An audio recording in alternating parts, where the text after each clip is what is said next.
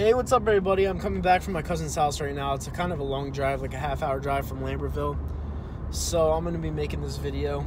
I'm not happy, to be honest with you, because I saw that Barwin signed a multi-year deal with the New York Football Giants today. And to be honest with you, that's a complete salt move. If you guys thought that he was just going to sign with the New York Giants under his own will, just wanted to go there because he wanted to play football, no. It's a complete salt move.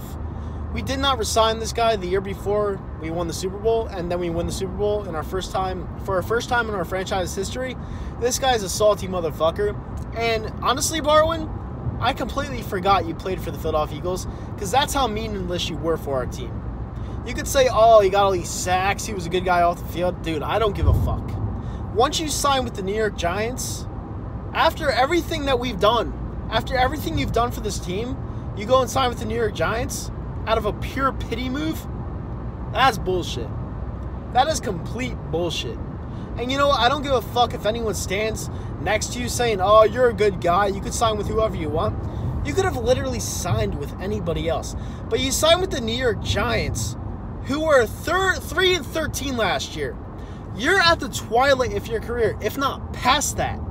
And you're going to go and sign with a 3-13 team that's not going to be any better this year?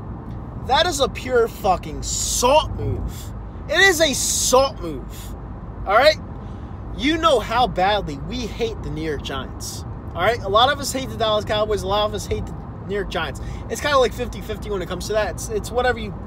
It's your opinion. But the New York Giants, everybody hates the Giants. You go and pick the Giants out of every fucking team you could have picked. The Giants are going to be shit this year. I hate the New York Giants.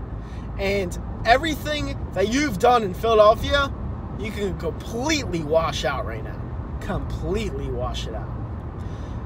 Barwin, that was such a scumbag move by your part. I was thinking about this all day. I was like, is it really that big of a deal that Barwin did this? And I was like, at first I was like, nah, because they're going to suck this year. But then I realized that Cop Pizzle and Bad Dog, they're going to fucking suck this guy off, be like, oh, he's like Lawrence Taylor. He's going to be great for our team. We're going to win the Super Bowl now. That's exactly what they're going to do. They're going to hype out another fucking washed-up player.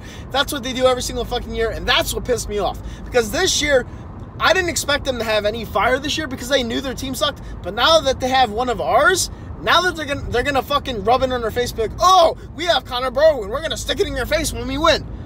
Fucking bullshit.